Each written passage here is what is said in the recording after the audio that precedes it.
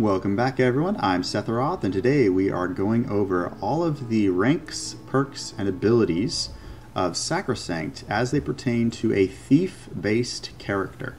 So this is going to be a quick review of all of the abilities that you've already seen in previous videos for Sacrosanct, but succinctly tied to just the thief playthrough. So first off, we're going to go through some of the passives. These are the perks of just being a regular vanilla vampire. The first one that obviously goes for a stealth-based playthrough is an ability passive called Stillheart. A vampire is 25% harder to detect by creatures and people when sneaking. Obviously, for a stealth-typed character, this is a huge advantage. 25%, can't argue with that. Being harder to track, obviously, very helpful. There's also another passive that you get. This is just from being a vampire, mind you. You don't have to unlock anything special in order to get this. Your illusion spells, as cast as a vampire, are 25% more powerful and last 25% longer on creatures and people. Now, this is obviously one that you don't, if you're doing a muggle, in essence, a muggle thief, and you're not worrying about illusion magic, then you can just skip this one and not worry about it. You'll get it anyway, all vampires get it, but it's something you don't have to worry about if you're not using illusion magic. Now, obviously, the first thing that we want to consider is feeding. That's when you're first starting out as a vampire. You want to make sure you are either sated or super thirsty, depending on your playstyle. Vampire Seduction is the easiest way to do that. I've already showed it in previous demos. It'll work. It makes one NPC not mind the fact you're feeding on them. Just make sure you don't do it in a crowd, because the other NPCs might mind the fact you're feeding on another human being. People are they're just kind of like that sometimes. Another really interesting power that I want to show, this is called Vampire's Sight. So as a vampire, you can crank this baby on any time, day or night, as often as you like. This is not one of those once a day type things. But basically it desaturates what you can see so that day or night, this looks pretty much the same. Like, I've done half a playthrough with Vampire's Sight and I just couldn't tell whether I was in the middle of the day or the middle of the night. They both kind of were the same. It's kind of funny how that works. We're just going to deal with this troll real quick. There we go. Alright. So this is just a cool one. I highly recommend using it for night time. We're going to be doing some sneaking into the fort up here. But we're going to wait until nightfall. And of course I'm going to use Vampire's Sight for that. So you will get a better demonstration of that very soon. We also have another power I haven't talked about very much called Vampire's Will. This is a, oh holy crap, they detected me when I didn't want them to, and it kind of allows you to reset and get out in case of trouble. So I don't think we have, oh we do have Obfuscate. You know what? I think we're going to go ahead and do the stealth stuff now. We're just going to deal with these guys so they're out of my way. Is that it? Yes. Okay. So let's get us somewhat close, wait for nightfall. Let's see, that's about 10 hours ought to do it. Okay, I think. Alright, so as we do our approach, I'm going to try and cover as many of the vampire powers as possible that increase either your stealth or your base attack damage. Obviously we're going to want to be sneaking on our way up here. I passed it once before and procced a vampire ability that works kind of like Predator Vision, just very temporary. I'm not sure if it will proc again when I approach. It doesn't look like it. Okay. Alright, so step one, when you are sneaking as a vampire. Well, you know what? Let's go ahead and switch to a nice melee weapon. Ebony Dagger. That'll be good. Let's see. Alright, so let's test out this Vampire's Will first. We've got someone to tick off. So the way this power works is it will cloud their mind for 3 minutes, ending combat and making them unlikely to detect you while sneaking. So we're just going to give this guy a little poke in his zap. Oh no, what am I going to do? And there we go. So it paused the character, it reduced his detection. As you can see, I got past a couple of his other buddies too. Oh wow, someone in the same armor set I'm using. Huh, weird. Someone tried to steal my look. Alright, so it's once per day, but it's a good, oh holy crap, right? When you sneak up on the bandit and stab him and realize it's actually the bandit chief and you are not strong enough to take them on your own, it is a useful get out of death free card. Now that it's night, we're going to have a look at Vampire Sight. There we go. So as you can see, it is a little different from daytime, just basically the sky. But it desaturates everything and allows you to just navigate the area much better at night. And thankfully, you can turn it on and off at will, right? It's not a once per day thing. You're not stuck in it for half a day because, ugh, that would suck. All right, a couple of other abilities that we want to play with. Top of the list is Blood Cauldron.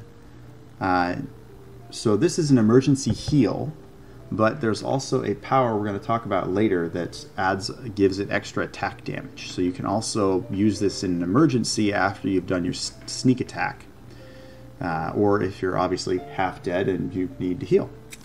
Another one is Blood Revel. If you use this in combat, it also boosts your attack damage, but it also activates Wassil, which basically is a slow health drain until you feed or combat ends. So you want to use this judiciously. And since you're doing a stealth character, you probably are in your focus is to be in combat as short a time as possible because you're trying to do assassinations. So popping Blood Revel before combat is an easy way to do that. We're going to do, let's see, I have a list here and I'm trying to get everything in order so I don't overlook anything. Next there's also Obfuscate. This is another vampire power. I believe you get it when you are either thirsty or parched, but it gives you unbreakable invisibility. So we're going to go ahead and test that because I think we have a couple of guys here. So I bet we can stay invisible while we do our killing.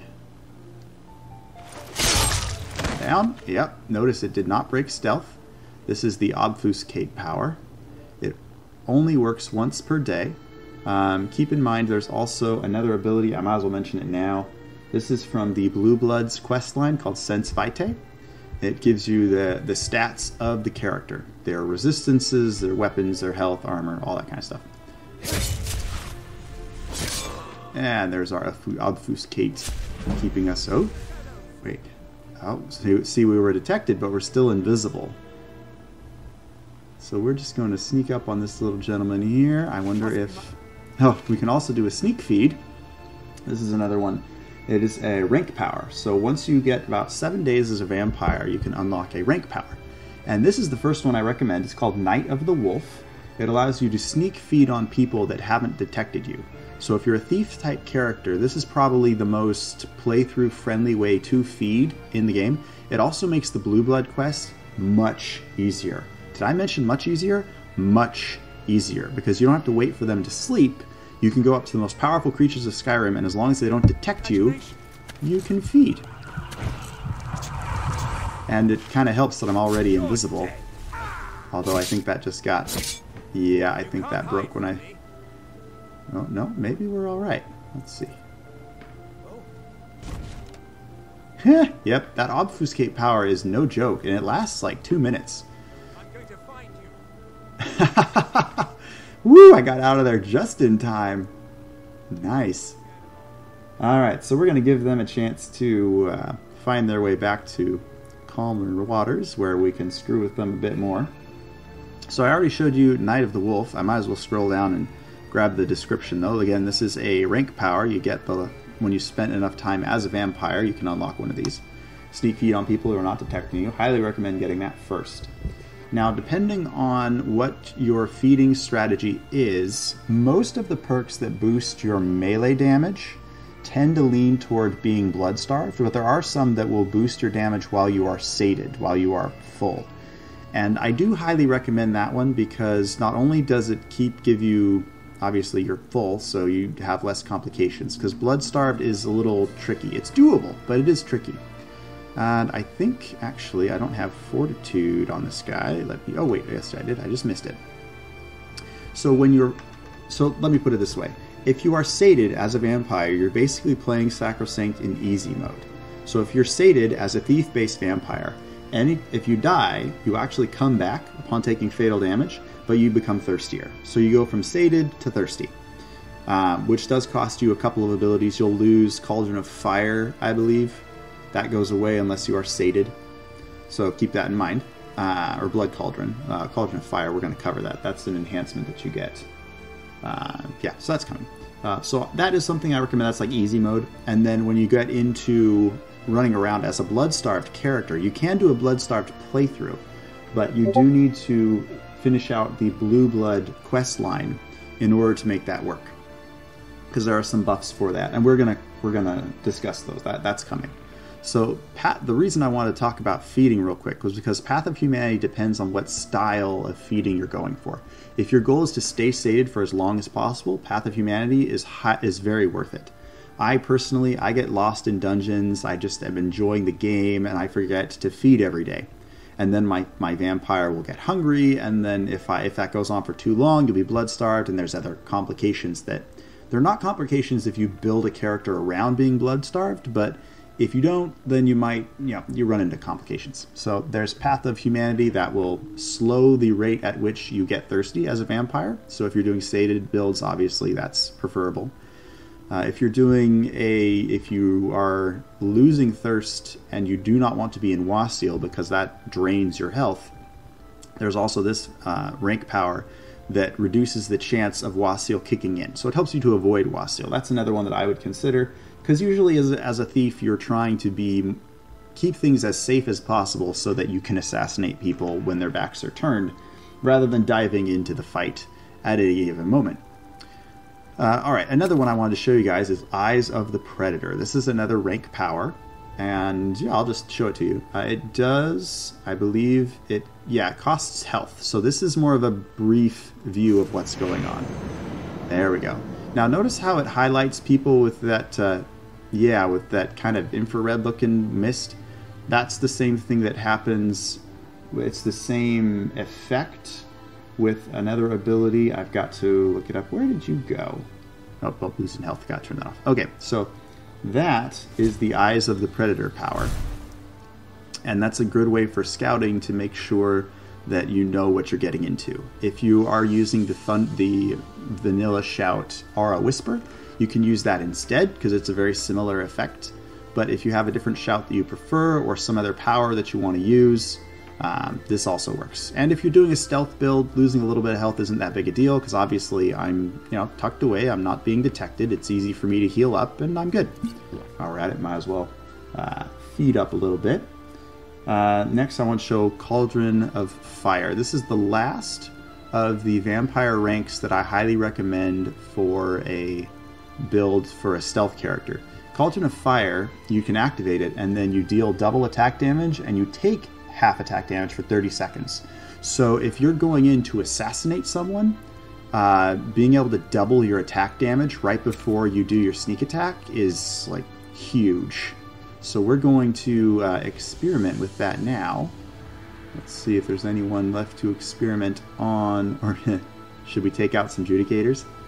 I don't know how far they got. No, not far. Alright, we'll try this. Alright, so we're going to attempt to pop Blood Cauldron and then go for a sneak attack. It didn't even do anything.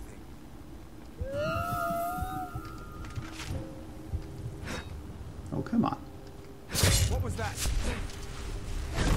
So not bad. Took out half of the Judicator's health in one hit. They are not easy guys to kill. And this is not a stealth-based character, if that makes any sense. This character is not a stealth build. This is actually a mage's build. I just threw some armor on him for the demonstration. But you know what? We might as well have a little bit of fun here if this guy can get up the hill after me. I don't see him yet, so maybe I'll be alright. Anyway, so Cauldron of Fire is a good option. It reduces incoming damage. Right? Whoa, hello. You don't see me. You don't see me. You don't see me either. There we go. Alright. So keep in mind, when you're a vampire, you have a 25% boost to your stealth, and my stealth is already pretty high. So, plus at night, their detection is greatly reduced, and I have night vision, they don't. So there's a lot of cat and mouse games that can be unlocked when you are a vampire thief, just because, for obvious reasons, things get enhanced. Keep in mind, I don't have any sneak attack perks right now. My sneak is not very upgraded at all, because this isn't a mage character, so you're not going to be seeing me one-shotting anybody. Well, I mean, he is a mage, and he's wearing robes, so maybe I can assassinate this guy. Oh, I cannot assassinate this guy. Okay, moving on. Alright, I will stop trying to pull off sneaky assassin things with my not sneaky, not assassin character. We'll just get some distance from these guys and then go back into the demo. Alright, that ought to do it. Alright, so what's next? Alright, so...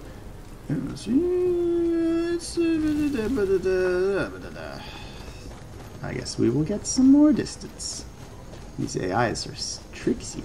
Okay, so there are a couple different quests that you can do in Sacrosanct. For the Mage's build, I had a lot to say about the Hemomancy questline, because blood magic is amazing, particularly if you're highly trained in destruction magic.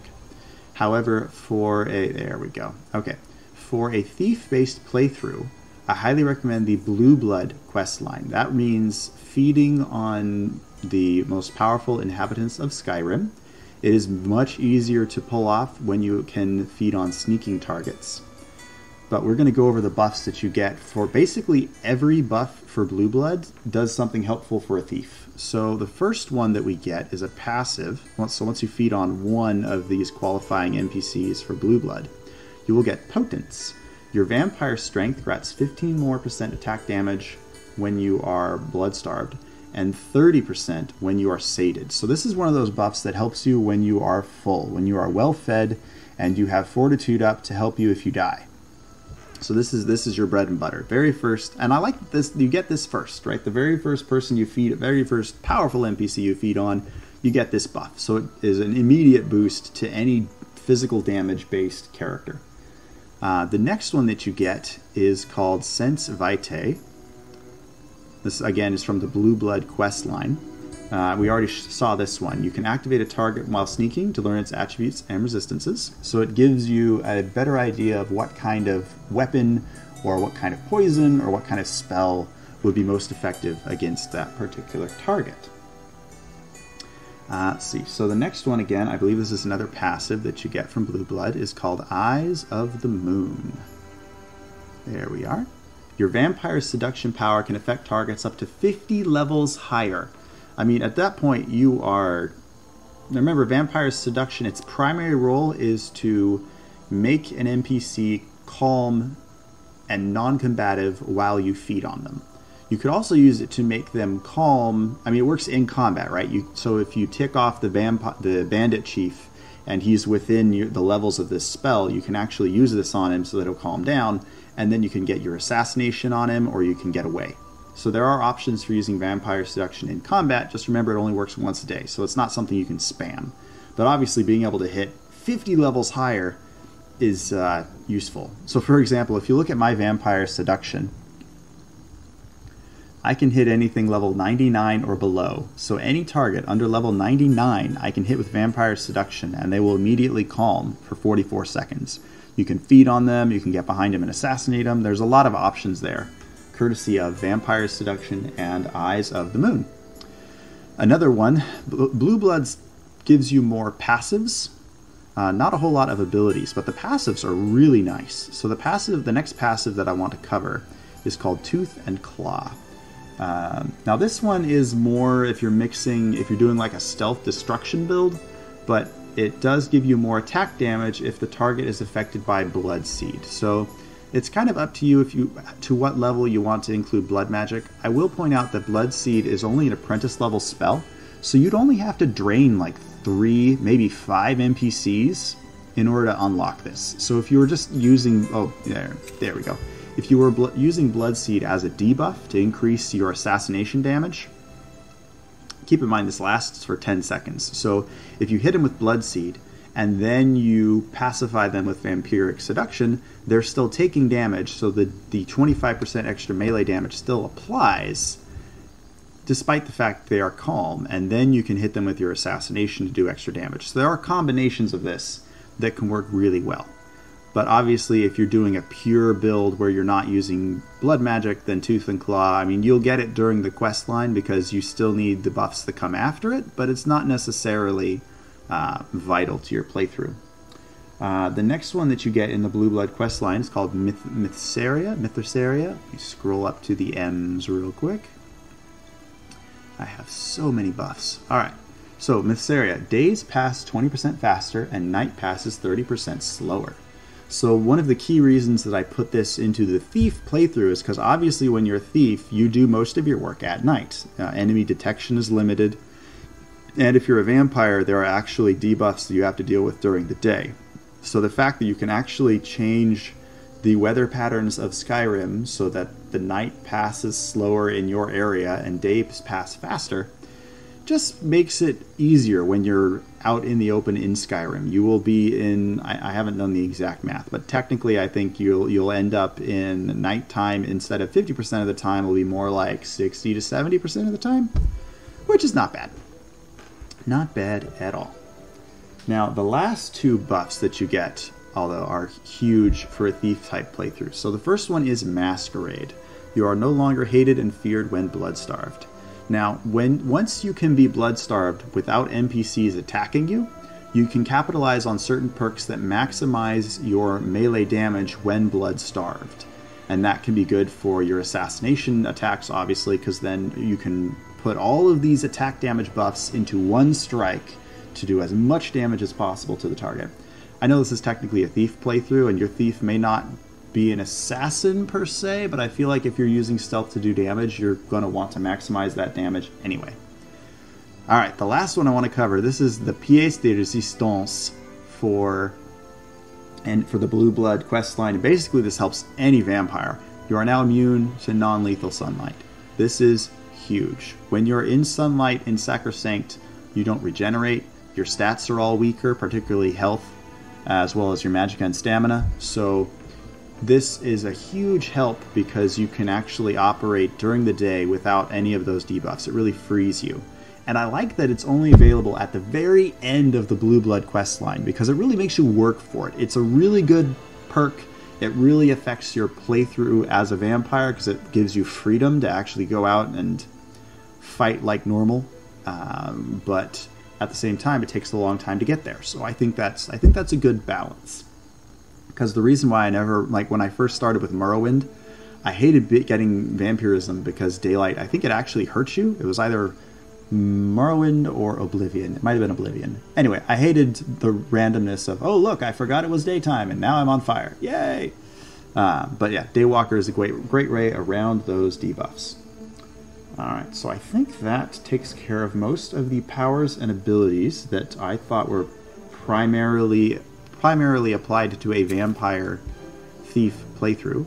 We're going to go ahead and crank on the Vampire Lord now, because there are a few perks as a Vampire Lord that I think are important to keep in mind. And of course, while I was talking most of my time, I was in paused menu, so all these guys that I was dealing with can still be dealt with, which works quite nice. I'm already doing a mage character, so my destruction magic and my blood magic, my ray spells, they all do a crap ton of damage. As you can see, that was a lot less difficult than what it could have been otherwise. Alright, so lastly, the perks. The perks of the Vampire Lord that I think particularly help the Thief. Alright, Auspex. This is a good one. In mortal form, your supernatural senses warn you of the presence of enemies within 200 feet. Briefly illuminating them through walls. Enemies can only be illuminated once, and enemies that are too close are not detected. Okay, so basically if you remember when I was using Eyes of the Predator, how it made all of the creatures in front of me kind of glow with that reddish energy, it just does that randomly. Not randomly, but when you're traveling and you're within 200 feet of a creature, it will mark them for a couple of seconds. But it won't mark them a second time, and I was scouting out this place to figure it out for a playthrough, which is why it didn't happen when I got up to this dungeon the first time, because, yeah, I'd already been there. But it's great, particularly for traveling overland, and if you're trying to sneak around dungeons, because it marks where all of your enemies are. It doesn't last too long, though, which really helps with immersion, because that way you're not sneaking up on a big ball of energy, you're actually sneaking up on a person. The marking doesn't last very long, which I think is appropriate. Alright, I'm also a big fan of Quartz Chef. You're able to create blood potions at a cooking pot using either human flesh or human hearts. The nice thing about this is not only does it feed your Vampire Lord perks, but it also heals you, and obviously it counts as feeding. So if you're doing a build that is centered around staying well fed and being sated as a vampire, being able to brew potions obviously is a huge very big help for that, especially if you're stuck in like a Dwemer ruin where you're fighting things that you can't actually feed on as a vampire, so you're just progressively getting hungrier and hungrier. And then, of course, you lose like Fortitude and Blood Cauldron and a lot of these other really helpful abilities. So having a couple blood potions in your pocket is super helpful whenever you're doing that. All right, Psychic Vampire. Remember we were talking about stealth feeding, right? So in this one, you stealth feed on someone. It reduces their magicka and stamina, but it also increases the effectiveness of Dominate and Stillheart by 200%. So remember that Dominate is your illusion magic and Stillheart is your stealth. So I do kind of chuckle at the idea of you have to be in melee range, behind them, feeding on them before you can make your stealth more effective against them. But it's still helpful. Also, if you're doing an illusion-based build, obviously making your illusion at this point, Dominate, its vanilla mode is 25%, but when you use this perk and then feed, your illusion spells become 50% more powerful. And if you've seen my Apocalypse Illusion mod, there's a lot to be said for that, because there is so much damage you can do through Apocalypse and illusion spells. Alright, this is more of a late game selection for Thieves, but I highly recommend Celerity. Able to move at unnatural speed, in mortal and magic form your movement speed goes up by 10%, and then in your melee vampire lord form it's 20%. Mainly what we're going for here is your mortal form gets 10% faster.